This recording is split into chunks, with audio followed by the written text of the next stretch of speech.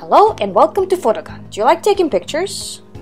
How about editing them? Yeah, we know, getting each photo just right requires so many steps and so much of your time. What if you have over 100 pictures you need to improve?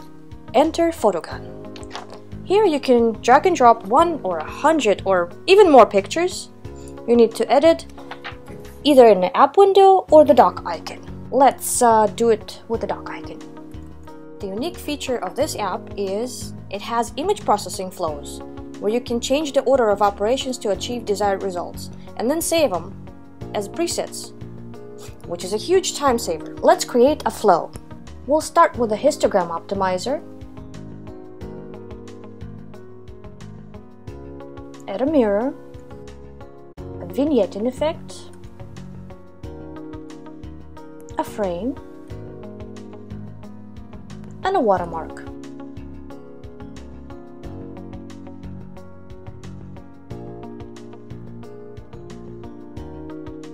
If you want to change the order of the operations, you can shuffle them any way you want.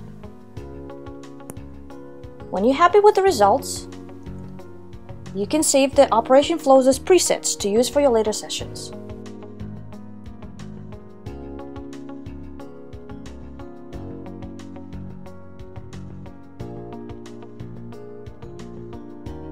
You can access your preset flow anytime.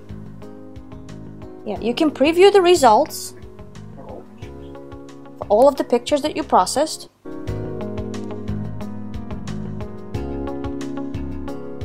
Now, make sure you save your photos in your desired format.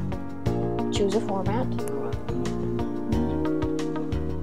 And if you're happy with the results, you can start processing.